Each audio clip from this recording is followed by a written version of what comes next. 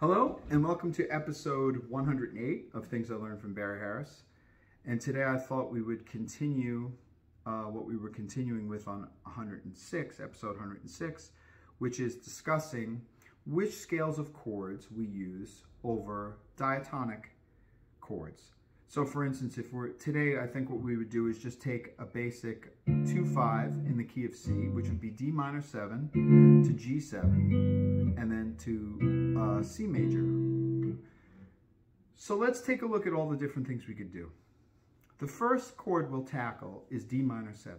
And again, the point of this is to be able to say, by the end of this, or by the end of our studies, which is never ends, but by continuing with our studies, what we need to do is transform our thinking from chord to scale. Because scale is bigger than chord, and scale is more important than chord. So Barry likes to think of this D minor 7 as the 4 notes that happen to be in the F6 diminished scale. So the first thing we learn is that every minor 7 is a major 6. So we do every minor 7 is a major 6, a flat minor third higher. Okay? So D minor 7 and F6 are exactly the same. But the important part that you have to know is that this D minor 7 comes from this scale, this F major 6 diminished scale.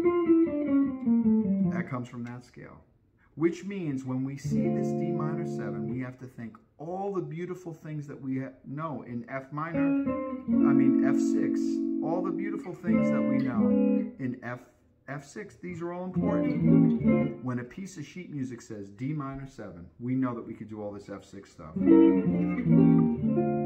Now, that was just some drop 2s, but that's everything that you could do with the scale, which includes contrary motion, which includes oblique motion, which includes parallel motion, which is what I'm doing with drop 2. And just as an aside, and a very important aside, in my heart, the person that sees this the best on our instrument, on guitar, is Thomas Eccles. He sees it the best. I've never seen anybody else see it the best. I have friends that are wonderful guitar players and all the usual suspects that we all know that are great guitar players, and I think he sees it the best. I think he sees it the fastest. I think he understands the logic behind it. So definitely check out Thomas Eccles and Labyrinth of Limitations. He's taught me a lot about this. So I'm just, in a way, I'm just repeating a lot of the things that he taught me. But, so we got this F6 diminished, which is beautiful for the D minor 7. Now comes the G7, and the G7 is beautiful. So the G7 we need to think of like this. Where does the dominant come from? So if we take Barry's theory, which starts off with the chromatic scale, it's a universe, then man and woman, which are the 2 whole tone scales, and then the man and woman have babies, which are the diminishes, the 3 diminishes. So this G7 comes from a particular diminished. Let's just call it A flat diminished, just for a second. We'll call it A flat diminished. So this G7 comes from A flat diminished. But that means there are some other things attached to this A flat diminished. For instance, let's play G7. So we think, okay, G7 diminished scale, that's something we can play. And what a G7 diminished scale is the 4 notes of G7 and the 4 notes of A diminished. So the 4 notes of G7 and the 4 notes of A diminished come together and form this beautiful 8-note scale that is going to give you G7, A diminished. Now another G7, another A diminished, another G7, A diminished, and so on. So that scale we can use on G7. So here's our D minor, or F6. Now here's our G7.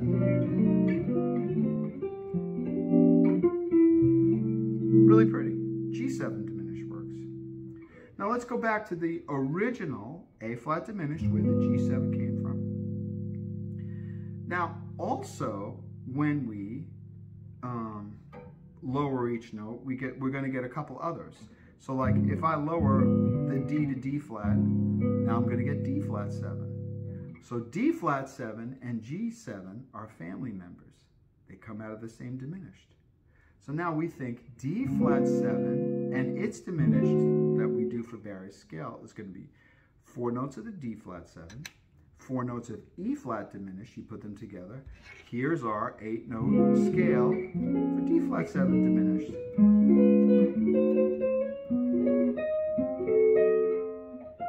Isn't that beautiful? Now that's another scale that we can use. So let's try to use that. So here's F6 for D minor 7.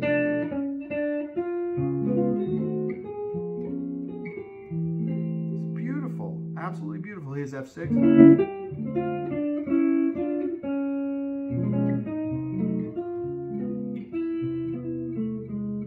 Beautiful movement. You see, I'm not just thinking one chord as G7 or D flat 7. I'm thinking that 4-note series of notes comes from an 8-note scale. One of them was G7 diminished, one of them was D flat 7 diminished. Now let's go back to the original A flat diminished where these dominants come from. Another thing that Barry says, which is interesting, is he says, and I hadn't heard people talk like this. I know people talk about the 4 notes of the dominant, but on this same diminished, if you raise a note a half step, you're going to get, let's say if we raise the A flat to A, we're going to get a D minor 6.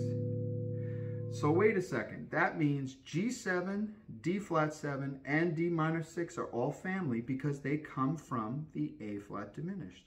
So I should be able to play D minor 6 diminished. And isn't this funny that here's our D minor 6, with the G in the bass. As guitar players, we play this all the time. That's G9. We play that all the time. But what we didn't realize was this 4 notes of a B minor 7 flat 5. A minor 7 flat 5 is the same as a minor 7 in this sense. Every minor 7 is a major 6. Every minor 7 flat 5 is a minor 6. So this B minor 7 flat 5 is D minor 6. So that means, really, we could play F6, which is D minor 7, to D minor 6. So we got just this little movement. Isn't that pretty? Just 1-note moves, listen. Beautiful, right? It's just such a pretty little movement. But it's so important to know this. Now, when you think D minor 6 and it's diminished, which is E diminished, the 4 notes of D minor 6 and the 4 notes of E diminished, you put them together, you have your scales of chords. There you go, there's your D minor 6. It also means not only doing these drop 2 parallels, it means borrowing, which is where you come up with all these beautiful, so here's D minor 7 or F6.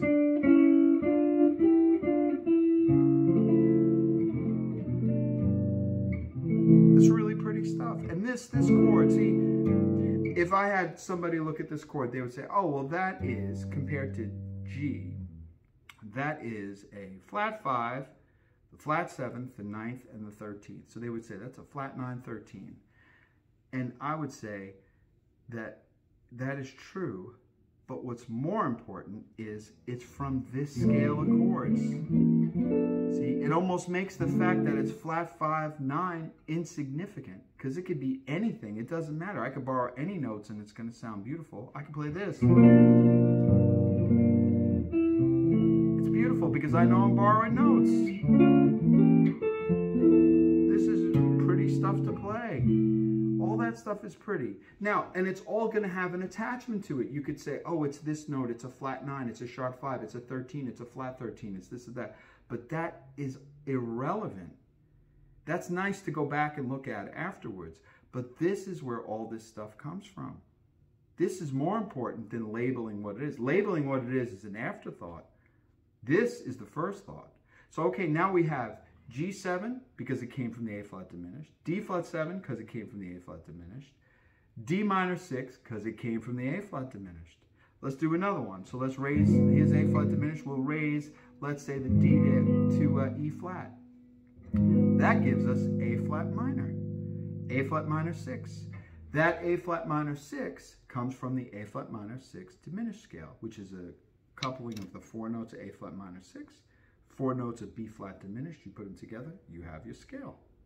The scale is more important. Now, if I put this A flat minor 6 over G7, as guitar players and piano players, I'm sure, we've played this chord a million times. We would call this a sharp 5, flat 9. and we'd be done with it. But what Barry introduces us to is that is not, we're not going to be done with this at all. This comes from this scale of chords. And I'm just playing them in drop twos. But that means you can borrow, people play this chord all the time, which is just basically the sharp 5 and the flat 9, but then they do raised 9 first. But they never do this. And that you could do if you knew your scales of chords, because now I'm borrowing 2 notes. So listen, here's D minor 7.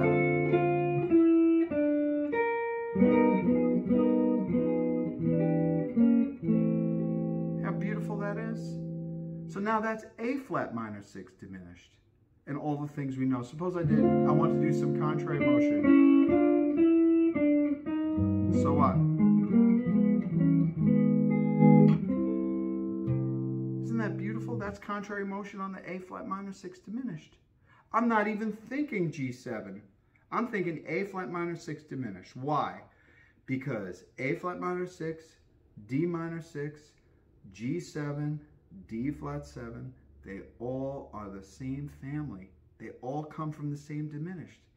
This explains I think it explains every possible alteration to the G7 chord you're ever going to make. Ever. Is going to be from that diminished. You see why the diminished is the most important thing? The diminished.